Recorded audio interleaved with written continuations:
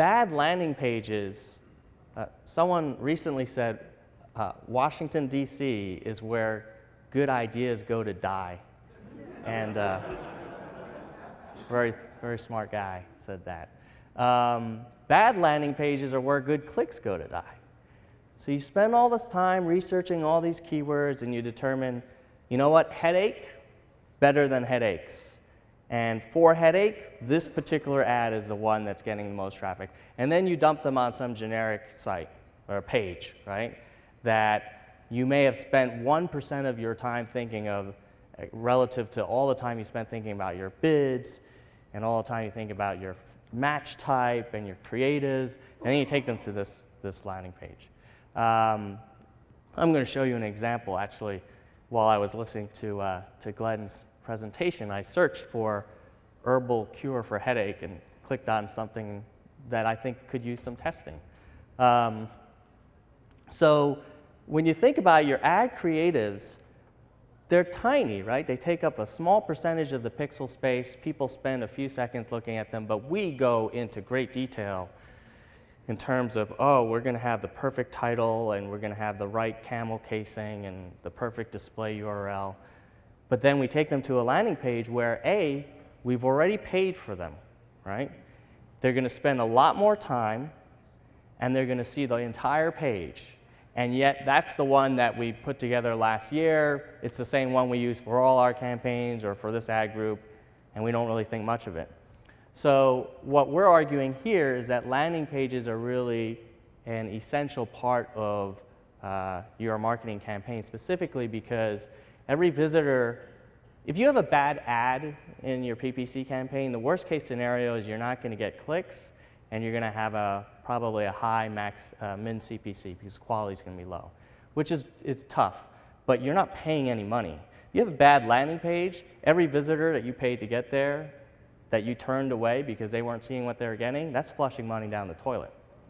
So be really serious about your landing pages. So how did you improve landing pages in the old days? One of the things is you just made cool ideas. You're working on the weekend and you're like, oh, you know, I'm going to have a talking avatar embedded in my landing page, or I'm going to put a big gold guaranteed satisfaction seal. And you would just do it. And there's a certain instant gratification because you go into HTML, you add the widget, you hit publish, and then you look at it and you're like, oh, that looks better now. But you don't really know. And there are many cases where that actually could hurt. There are many cases where you read someone's blog post that says, you know, green buttons are always better than red buttons or blue buttons. And you make that change, and you hope that it works, right? Another one, which is more common with larger organizations, is what my colleague Avinash Kaushik calls the hippo, the highest paid person in the organization, right? This is the guy or gal that, oh, I've been in marketing for 20 years, and I have a degree from this fancy place, and I'm the boss. So the button's going to be blue. I know this. Just do it. That's another way that people used to make decisions. And then there's the before and after, which is slightly evolved, which is where you make the change, and then you look at your sales afterwards. And if they went up, the change was good, and if they went down, then the change is bad.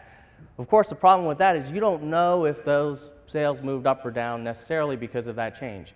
Maybe at the same time you made some simultaneous changes to your ad campaign. Or maybe at the same time there was a seasonal impact where, you know, you're selling sunscreen and it naturally goes up from, you know, May to June, and you happen to add the satisfaction guaranteed at the end of May, and then you look at the June numbers and you're like, oh, I'm brilliant. You know, that seal worked. So that was another way to do it. Now, today, with Website Optimizer and other testing tools available, the customers visit your site, you can use the technology to split them into different groups.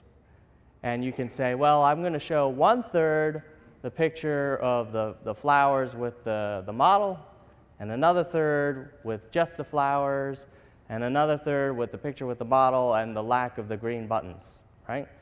And you don't really know which of those three would do better. you may just feel like, oh, well, maybe this one will do better. But until you run the test, and what the technology does is it'll send each person to a different version of the page. So Bob sees this one, Jane sees that one, Sam sees that one, and so forth. And then the technology will then track, well, what percentage of those who saw this version converted, and what percent who saw the other version converted. And then you find your winning combination.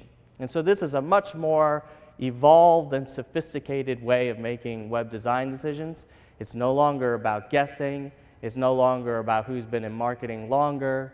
It's no longer about who reads more blogs or has more advanced degrees or goes to more conferences. It's about what your customers want.